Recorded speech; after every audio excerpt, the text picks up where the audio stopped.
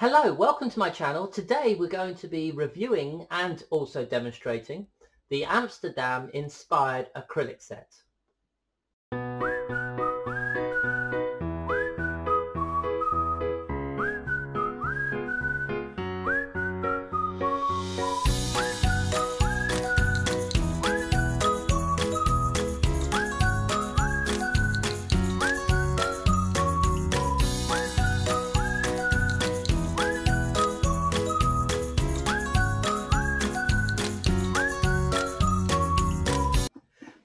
Hi guys, today I'm going to be creating a, first of all I'm going to be playing with these acrylic set and I'm going to use all the colours I possibly can.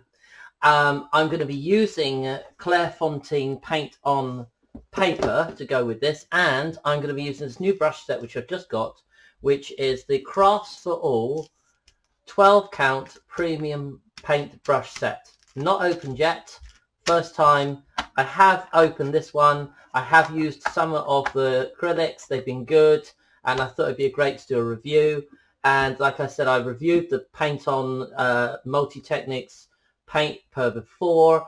As far as acrylics go, it can be a little bit, well, sometimes it becomes a bit floppy on the paper, but we're going to give it a go. I'm not going to use too much paint. Also, I'm going to draw today using this set, I'm going to draw today the design of a blueprint of some kind of flat.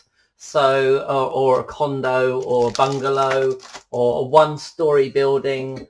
Okay, and that's how we're going to experiment today.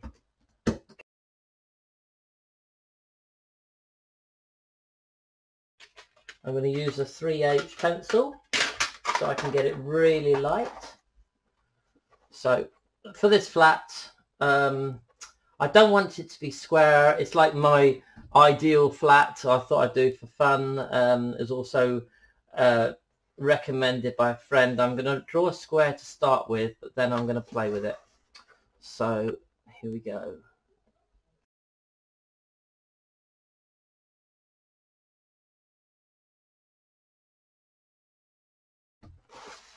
Right, so I have to work out what's going to be inside this house. So obviously I want to have at least one bedroom. I've got to have a bathroom. I'd like to have an ensuite bathroom as well, ensuite toilet.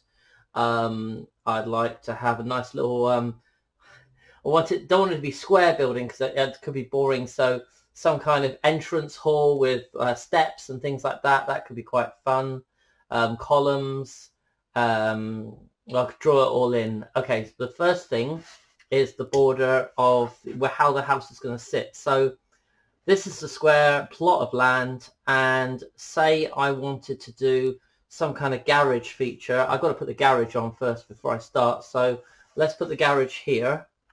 Okay, and literally I'm going to just come up with a vague idea of how big the garage is going to be in relation to the building, and that will also set the size of the car, and it'll set the size of all the other rooms that go with it. I'm trying to think now, have I been a bit big? Because essentially I want to contain lots of things in this place. So what I'm going to do is I'm going to make this garage smaller, which actually will mean that the whole building is going to be so much bigger. Right, so let's put the garage down here.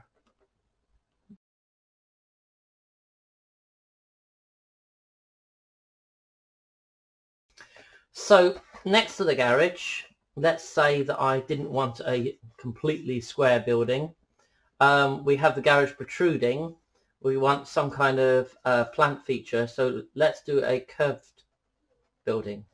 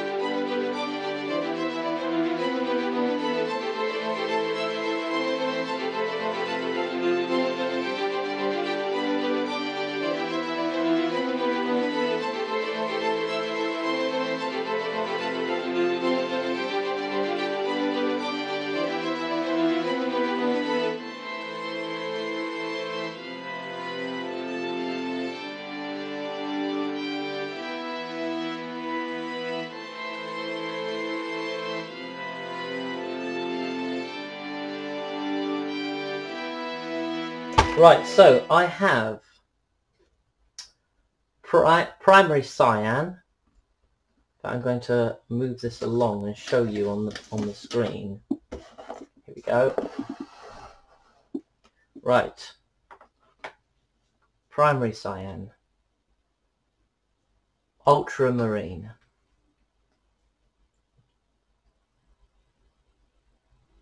Deep green.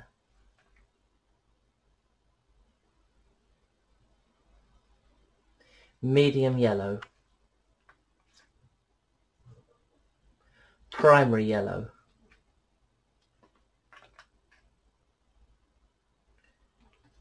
Yellow ochre. Burnt umber.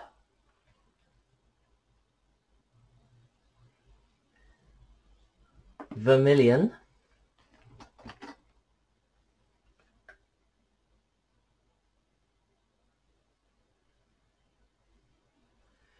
Pyrrole red, I think it is. Blue violet. Titanium white. And oxide black. But I've got this cool palette. I got this from the Works in the UK by Boldmere, and it's a paper palette, and I've been using it for a long time now. It lasts for ages. So I'm going to be using that to mix my paints. So taking these out. The first touch, they're very soft. I'm just seeing if any bristles come off straight away. They should be good. It's very hard to tell when you buy them online. But we have a small one here which I will use to start with for the lines around the house, the black lines. So all the black I'll get done first and get it out of the way.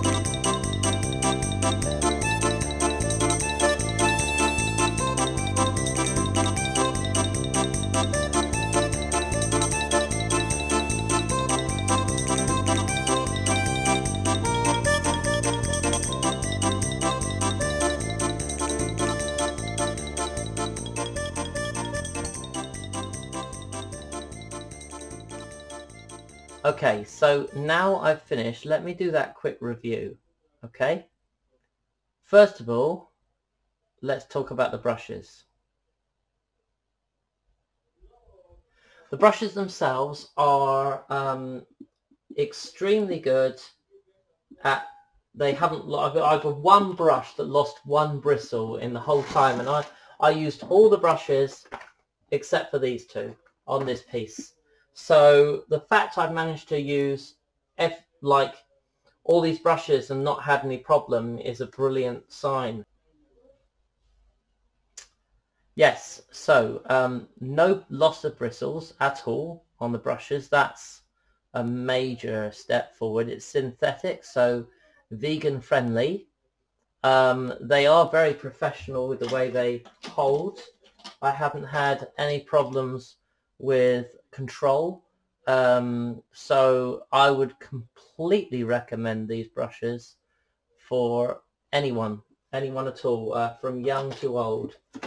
So for your benefit, the Count Premium Brush Set by Crafts for All is where you want to go. Right, so then we're down to the acrylics, and the acrylics were very smooth, very easy to control. They diluted well. They were also smooth when they were thick, so non-diluted. So I would say that I was very happy with the way they performed. I've already reviewed Clairefontaine paper before. I would say on this occasion that yes, it is ripply, but actually it's been quite good. It's been much better than the first time I reviewed it. So all in all, positive all round, and hope you enjoyed the video, and I'll see you on the next video. Hi guys, I hope you enjoyed the video. If you'd like to choose one of the other videos shown above here, and if you're interested in subscribing, make sure you click on the bell, and also like the video if you like it, and leave comments, as I would love to hear your thoughts and views on this video. Thank you.